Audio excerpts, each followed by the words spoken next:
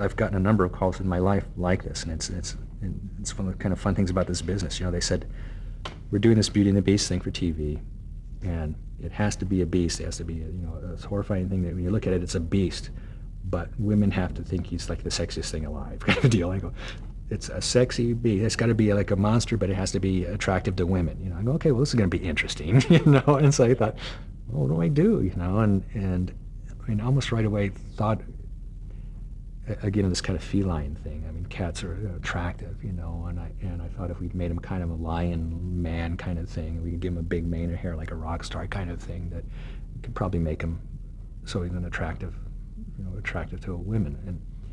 And I said to the people, the producers involved, they said, there's going to be you got to cast the right person for this, because he's going to be wearing a makeup 5 days a week or 6 days a week, or if you shoot for however long this series goes. And I said, it can't be like one of those guys that, can you roller skate? Yeah, I can roller skate, but then when it turns out he can't, I said, I mean, you wear makeup? Yeah, sure, but after the first week, because I don't want to do this anymore, And so I said, I wouldn't mind being involved in the casting, just kind of, besides looking at it for the right face, but, to see if I get a feeling about the person.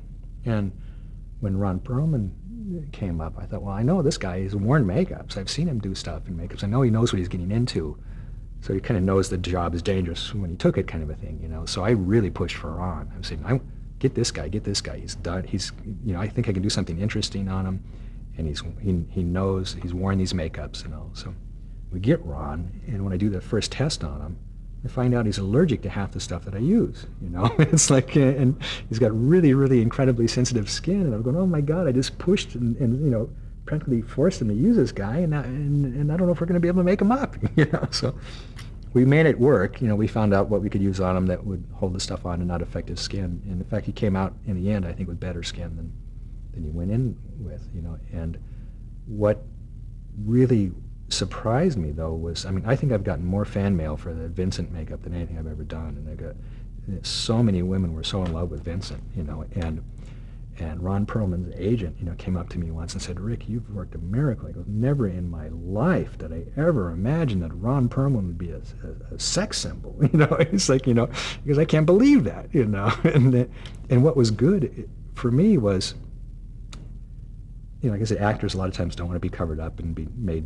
to look more ugly. Well, in reality, we're making Ron Perlman a beast, but he was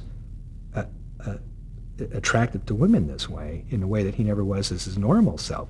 So he liked being in the makeup, when he'd have the makeup on, he felt good. He'd go out and stand outside the trailer posing for the women to walk by, So it made it a lot more palatable for him to go through this makeup process every day.